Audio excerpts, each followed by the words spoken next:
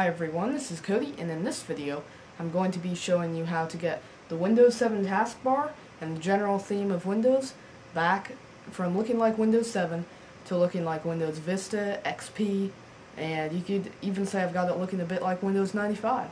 So let's get started.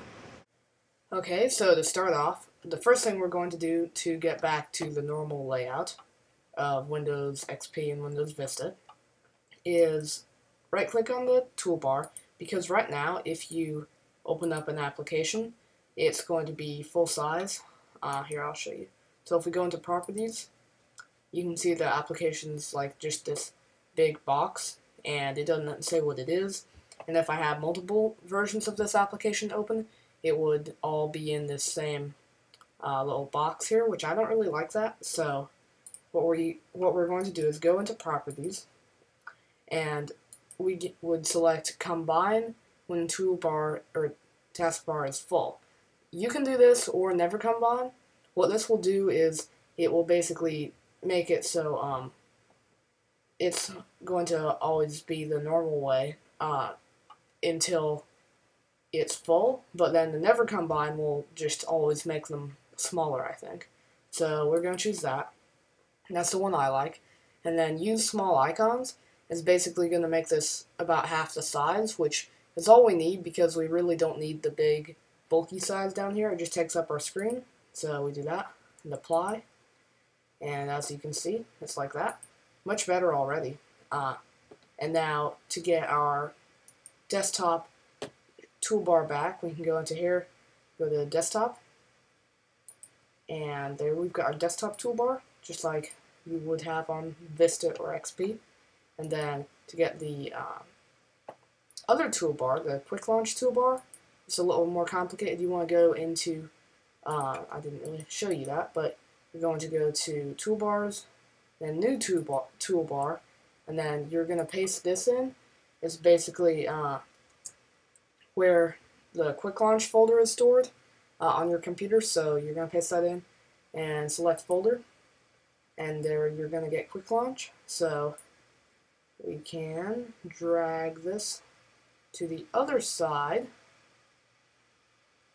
like that, except it's not actually dragging all the way there. Why is that not working? Hold on a second, sorry about that. There we go. So we drag it over there, and then you can drag this back in, and then you're going to want to right click on this and don't show the title, and then right click again and don't show text. And now what this will have is you can simply drag this across to have however many icons. I think I have about that many in usually, and then this is all your applications. So I usually have, like, I'm trying to remember what I've got. I mean, I know I have Windows like Mail in there. I usually have Google Chrome. What else? Windows Explorer. You get the point. You can put the different things in that you like, drag them down here, and they will work. So there you go.